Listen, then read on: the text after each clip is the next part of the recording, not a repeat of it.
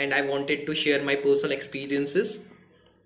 Few months back, and in fact earlier, I always complaining of my beard because beard जब नहीं आते थे और एक यूथ के लिए एक बहुत बड़ा प्रॉब्लम होता था. So that's why like I started consuming natural and organic supplements because I am a great believer of Ayurveda.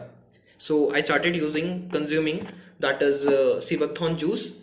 It's rich in all the omega fatty acids like omega 3, omega 6, omega 7 and omega 9. Yes, rich in all the minerals, vitamins, flavonoids, carotenoids and yes, antioxidants.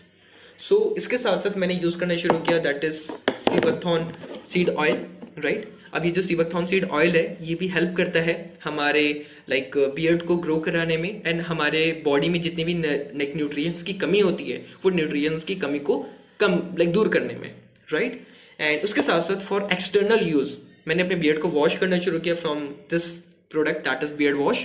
And उसके साथ साथ अगर मैं घर से बाहर निकलता हूँ तो मैं बियर्ड क्रीम यूज करना पसंद करता हूँ बिकॉज ये मेरे बियर्ड को सॉफ्ट रखने में हेल्प करता है और उसके साथ साथ उसको नरिश करने में भी हेल्प करता है. और इस बियर्ड क्रीम के साथ मैं सीबकथॉर्न ऑयल को 2 ड्रॉप डालना ज़्यादा पसंद करता हूँ बिकॉज ये भी बहुत ज़्यादा नरिश करने में ज़्यादा मुझे हेल्प करता है.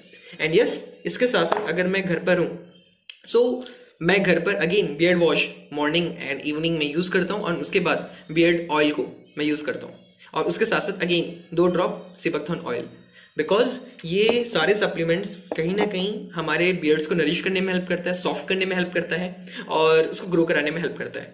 और from the past 2 months I observe my self कि कहीं ना कहीं मेरे जो बियर्ड हैं वो लाइक डेंस हुए हैं, ग्रो हुए हैं एंड यस वो कंप्लेनिंग अब कहीं ना कहीं नहीं है.